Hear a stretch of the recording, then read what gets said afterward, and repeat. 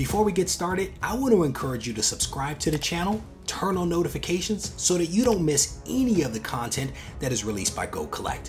And if you're interested, head over to Regie Collects here on YouTube. Regie here, your friendly neighborhood bodybuilder and comic book collector and the host of the GoCollect speculation video, and I want to welcome you to another episode.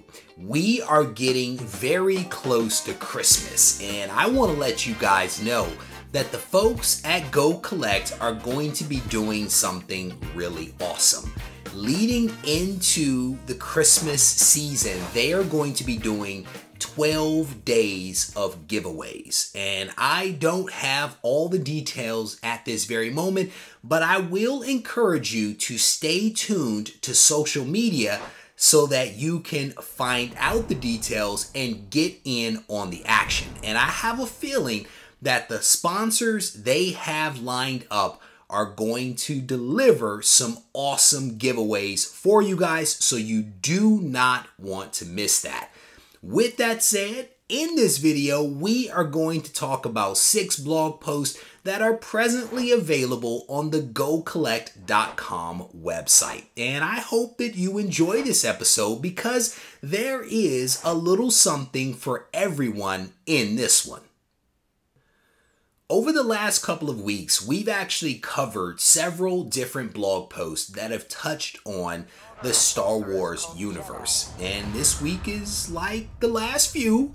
We're going to talk about Star Wars because Star Wars is hot right now. This week, one of our bloggers takes a look at a series that may be flying under the radar, but you might want to check it out because some of the books in this series have tons of first appearances.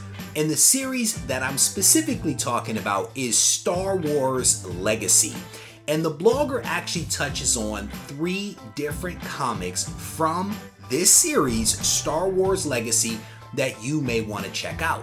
The very first book is the first book in the series, that being issue number 1. And this book is hot because it actually has multiple first appearances of several different characters. And at present, this book has an FMV of $675 based upon 14 sales for a 9.8. And again, this book has a lot of first appearances, and according to the blogger, if you are going to pick up one of these books, issue number 1 is the one that you want to check out.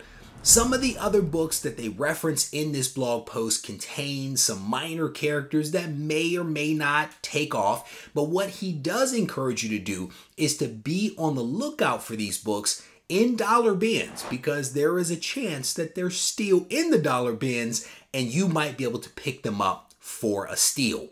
The blogger specifically in this post talks about Star Wars issue number 2, as well as Star Wars Legacy issue number 48. The link to this blog post is down in the description.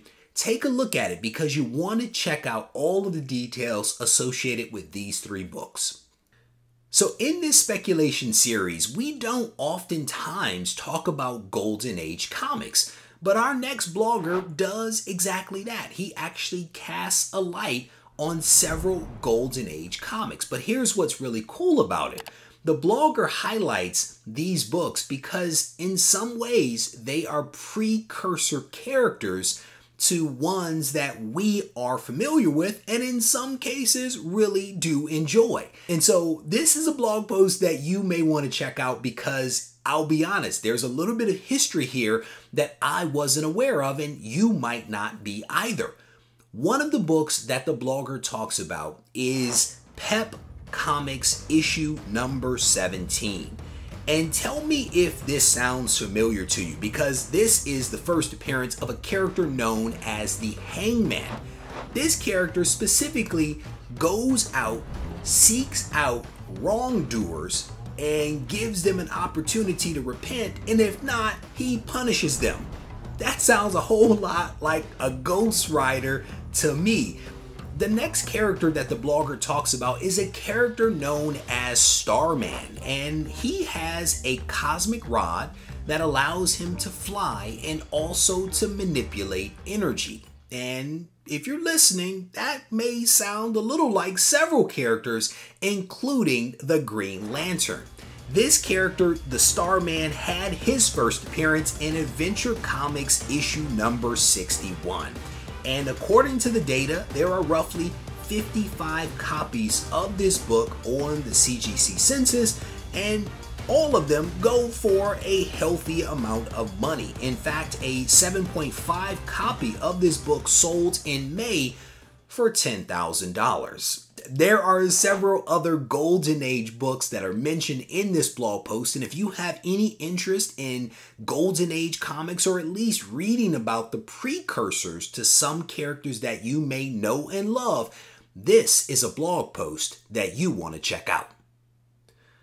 Just recently, we received some news that Kate Bishop is going to be appearing in the Hawkeye movie that is going to be coming out on the Disney Plus streaming service. In fact, some photos of Kate on set with the Hawkeye character from the MCU recently leaked online. And so our blogger is releasing this blog post at a perfect time because he is essentially doing a comparison of the first appearances of Hawkeye versus the Black Widow. And this is actually an ongoing series called 2020 Speculation, in which the blogger takes some time to compare two books that are very similar and evaluates the performance of those books using historical data. Now, part of the reason why they decided to do this is because these two characters actually appeared 5 months apart in 1964, and both of them actually appear in the same title, that being Tales of Suspense. Natasha Romanoff first appeared in issue number 52, and Hawkeye appeared a few months later in Tales of Suspense issue number 57. And I'll be honest with you, this is a solid blog post to look at because it's full of some wonderful data and analysis, but really, this was no match. The Black Widow clean Clint's clock, no doubt about it.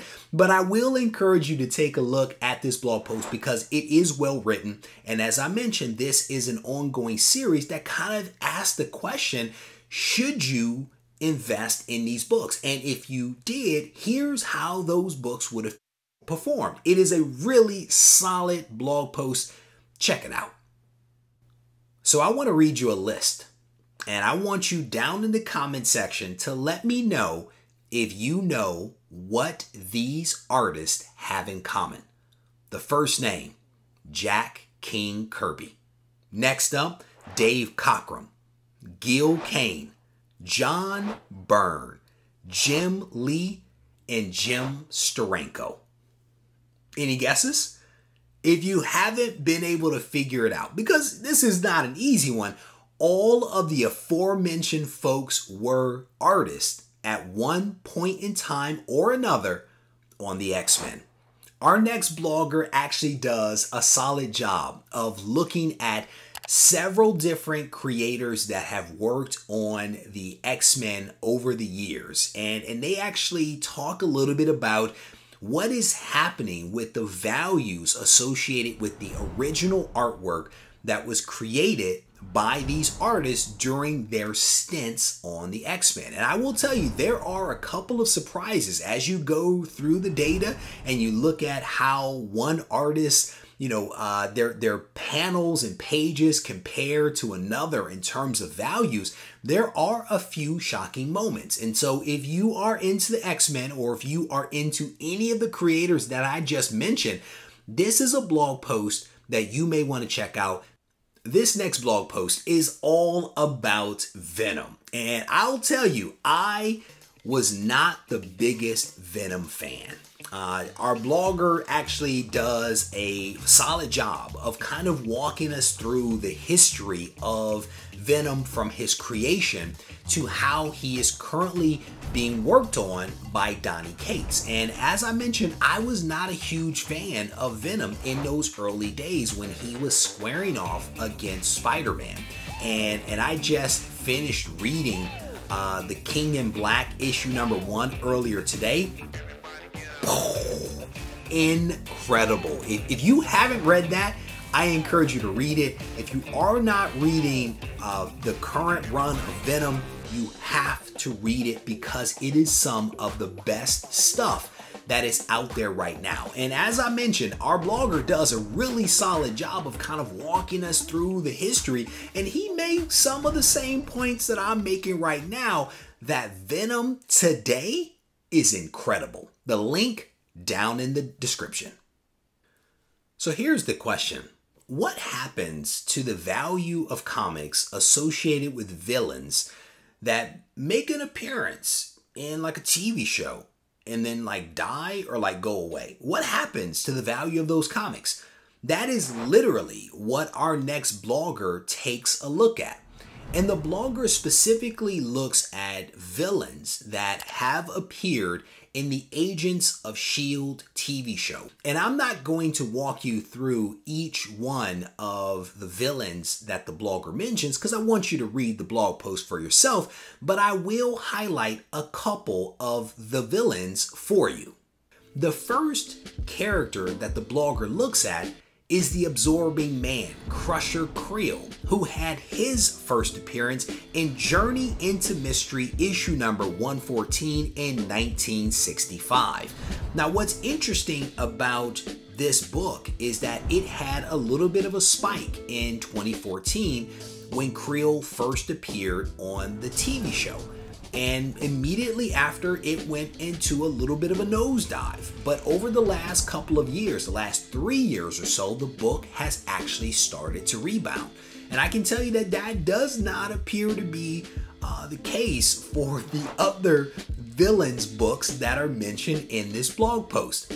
Next up on the list is Blizzard, and we are specifically talking about the Donald Gill version of Blizzard, who had his appearance in Iron Man issue #223 in 1987.